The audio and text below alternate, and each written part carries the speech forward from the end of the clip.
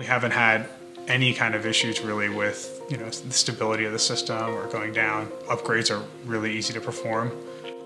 The logging and error messaging has been really helpful. I know one of the nice features we've had about it is that it's easy to kind of dig into something that you want to look into with the logging that's available in Iguana. And so that makes it really simple to administer and not really a heavy duty job duty for anyone, whether myself or someone else. It runs really well in the background. So I think like systems like interface engines I think of are things that they're kind of like utilities. So the best kind of experience of it is not having to think about it.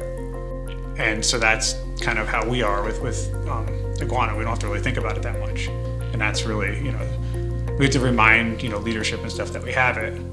Sometimes that these are the products we have, this is what we're using it, and this is what we're using it for. So that to me is a good thing about it. It's not, if you have something that works like a utility and you always have to think about it, that's bad, because that means something's probably wrong, or it's high maintenance.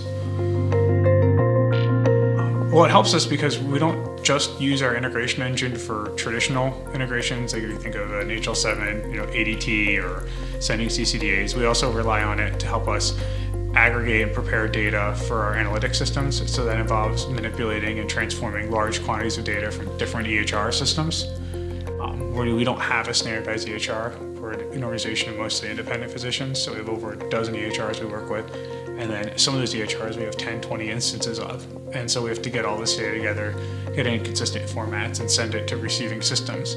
And Iguana worked really well at doing that in addition to the traditional, what you would think of, interface engine duties. And that was really the main reason why we chose it, and the main reason why it's actually worked really well for us still.